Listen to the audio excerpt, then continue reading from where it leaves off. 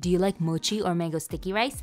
Then you're gonna love this dessert. It's my favorite. It's called biko and it's from the Philippines. First, I take coconut sugar and coconut milk and I cook them down until they thicken and caramelize. In the meantime, I cook sticky rice in the rice cooker, cutting back a bit on the water so I can continue to cook the rice in the syrup after.